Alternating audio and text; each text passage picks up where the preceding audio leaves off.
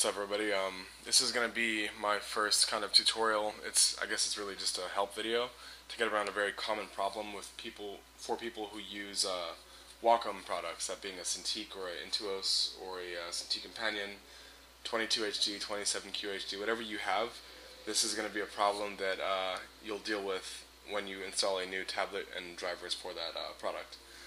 What I'm talking about is the pen pressure sensitivity issue affecting all people who draw in Photoshop.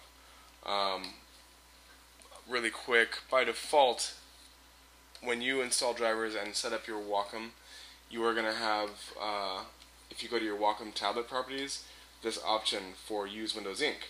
This is a new feature that they added to the latest drivers for Wacom products. Prior to this, you had to go through a really weird process of turning off all this pen feedback information that came with Windows Ink. Windows Ink is a terrible implementation on Windows' part to deal with pressure-sensitive tablets in Windows. I don't know the specifics, but I know it's a problem and I know how to fix it. So really quick, by default, Windows Ink deals with pen pressure in Photoshop really well. If I leave Windows Ink on, what that's doing for me is it gives you all this useless information. If you hold Alt, it tells you that you're holding Alt. If you hold Control or Shift, it's the same thing. Nobody needs to know that information. It's really useless.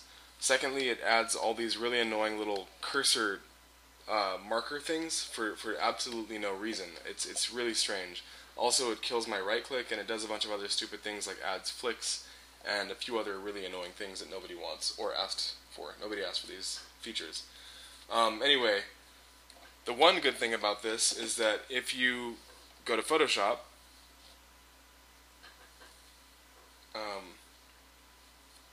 and you make a new document, by default, if you have Windows Ink turned on, Photoshop is going to work really well. You have perfect pressure sensitivity. You have the nice fall off of the opacity here and the tail and the tip of the stroke. If you stroke harder, you get a really nice fall off here. You get a thicker line. Everything in Photoshop works exactly how it's supposed to with Windows Ink turned on. This is a good thing. The problem is you can't have Windows Ink turned on because it's going to make you hate yourself and want to throw your computer out the window. So in order to fix this, what you have to do is, this is great by the way, what you have to do is, once again, go back to your Wacom tablet properties and turn off Windows Ink. When you do that, everything works really well in Photoshop exactly how you want to. You no longer have that annoying Alt or Control Shift display, but the pressure now goes out the window. Right now that pressure is gone. I have no fall off at the tail. Everything in Photoshop is broken, and this is the problem that everybody is trying to fix. So really quick, I'm going to close Photoshop. I'm going to tell you how to fix this. A lot of people have talked about using drivers to fix this problem, or other methods using registry keys and other things to that nature. I think that worked for previous versions, but this, from what I understand, is the best way to make this work and not have any features of Windows Ink turned on. So really quickly, all you have to do is make a new text document. Make a new text document, and what you want this to say is, really quickly, hashtag or # use WinTab. Your second line should state UseSystemStylus 0. Okay? So use WinTab, UseSystemStylus 0, and that should take care of it. The other important aspect of this is that when you do this, you want to have your hidden items shown.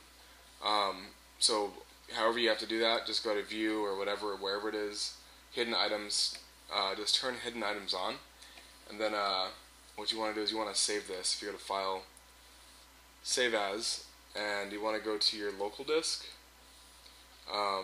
under Users, your name, and then you have to go to AppData. AppData is the folder that's going to be hidden, but if you turn on Hidden Folders, you'll see AppData. Go to Roaming, Adobe Photoshop CC 2015 or whatever version you're using would work for 2014 or CC or 2015. Adobe Photoshop CC settings, and then here is where you want to save it, and you want to save it as PSUserConfig. You want to save it as a plain text file, PSUserConfig. Save it in this folder, and Photoshop. Oh, and the only thing I forgot to mention is that close Photoshop when you do this. I think it has an effect on how this works. But Photoshop now will work properly with the pen pressure that you had, but not using Windows Ink, which is the best part. So if you open up a new document in Photoshop and paint, you will see that you have perfect pen strokes again, minus all the bullshit that Windows Ink applies to your interface and how you deal with your computer.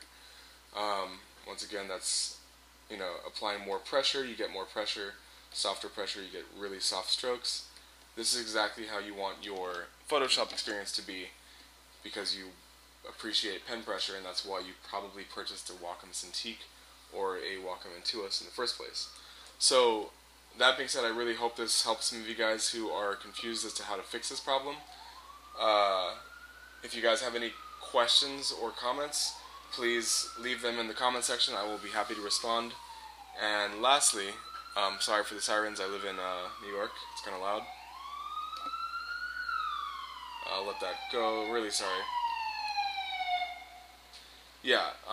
So lastly, I'll leave all the text information on how to write that text file out in the description.